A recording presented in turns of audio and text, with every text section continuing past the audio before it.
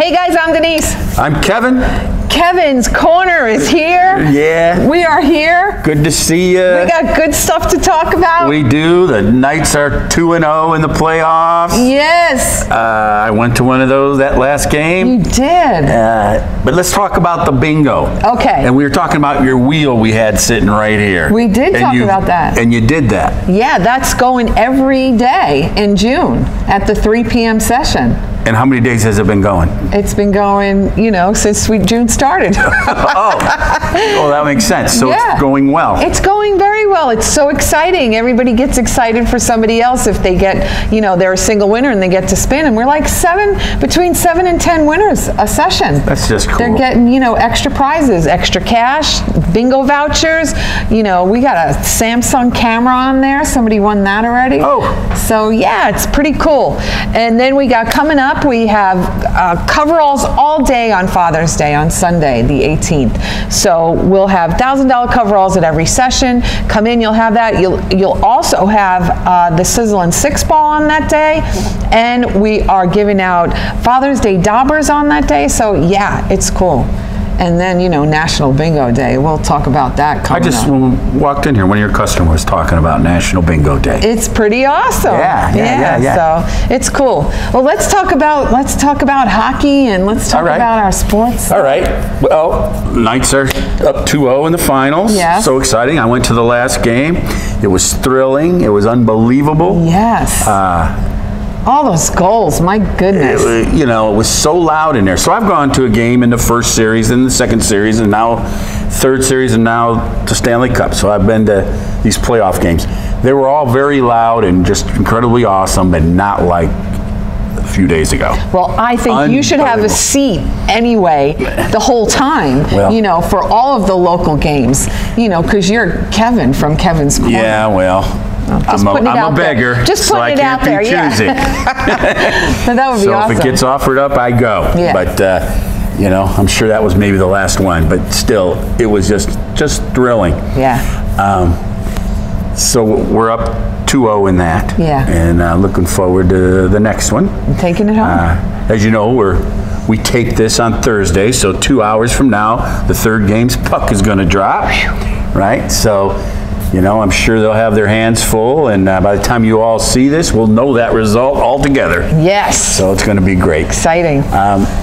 Then the NBA, Heat and Nuggets. Nuggets are up 2-1 in that series. Okay, and you were saying, tell me, refresh. Yeah. You talked about them. Yeah, that they're really good, and I forget what I said. Well, don't forget. You said that, yeah. But I have another point. Yeah. Let me get to that. There's a stat in that game.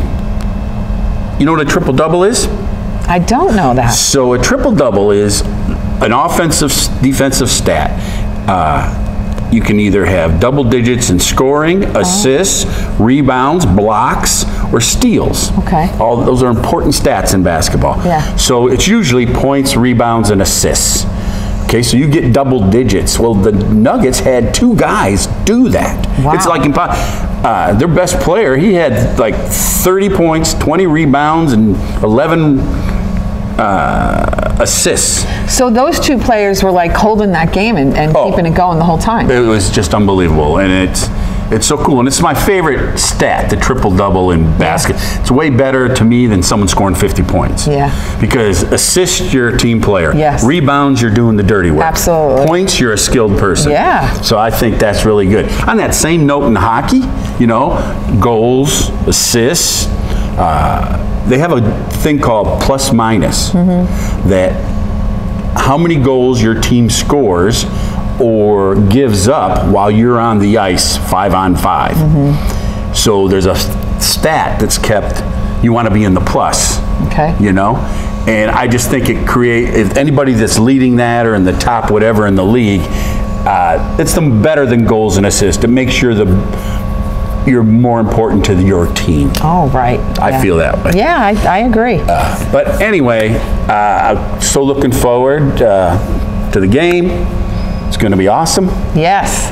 And, can't wait to find out. Oh, we got the Belmont Stakes Saturday. Yeah? Yeah, almost forgot to mention it. Yeah. So it's third leg of Triple Crown, but there won't be a Triple Crown winner. But all those horses from the Derby, a lot of them, there's 9 of them, all racing in this race. They skipped the Pimlico in the Preakness, and now they're here at the Belmont Stakes Saturday. Wow. Forte, that was the big favorite that scratched. Yes. He's back in this. Wow. Now, since it's not for Triple Crown, all these horses now, going forward, they're not just going to be racing their 3-year-old counterparts. They can race older horses.